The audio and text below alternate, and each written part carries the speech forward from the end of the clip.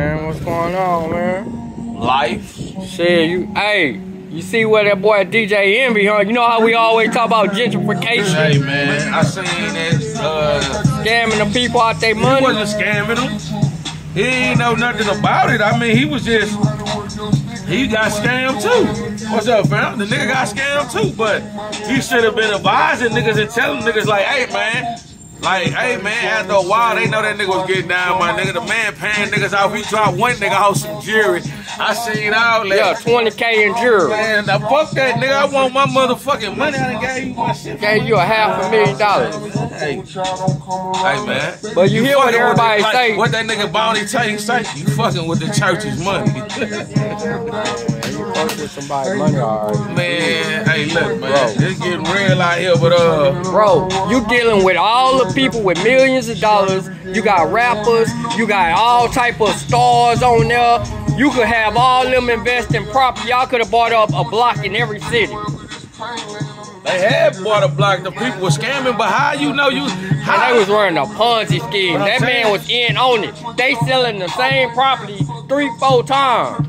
But I'm saying though, how a nigga said you the same property 3-4 times, you on real, and then like damn, no, listen, I don't know, my nigga. They say got one nigga out $1 million, but these people got millions of dollars. Yeah, that's why it don't make sense to us. But we talk about this every day. Nah, it makes sense because they invested in their money thinking they was going.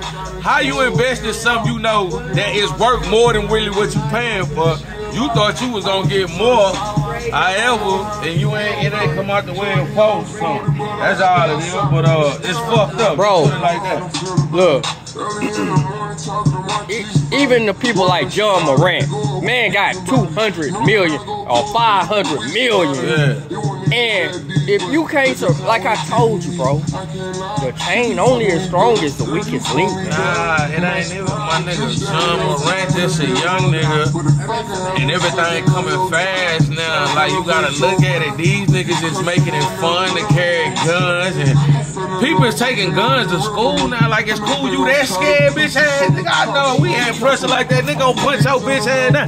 Nigga ain't taking no straps to no. I mean, nigga, it got real when niggas had to. But nigga, like, man, my nigga, like, it done got watered down. And then if you is gonna bring the blinky, what they call, the tool, the strap, the arson, whatever, the uprod, how you gonna, hey man, she fucking up our interview with that stupid ass shit. Come on, man. Hey man, you got us.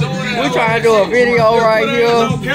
Yeah, you trying to do a video. You wanna be seen? Here you go. Here you go. Now you on camera.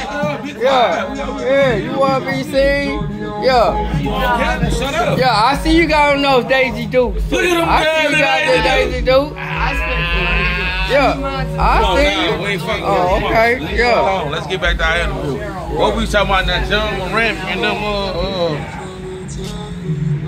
man, the nigga on he just.